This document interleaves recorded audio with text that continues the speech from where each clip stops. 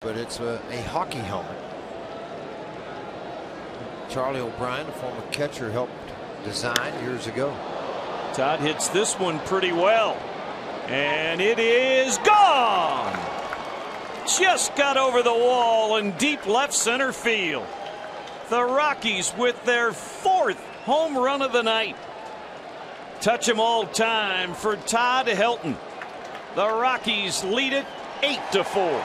Second hit for Helton in the ball game, his 6th home run, his 22nd RBI, and he takes it out to left center field. That goes back to watching him swing the bat at Salt Lake City, where he went deep in left center. He did a double off the wall in left center. That was the last spring training game, and it's been a while to see him drive a ball like this into left center. And there are a lot of things I like about the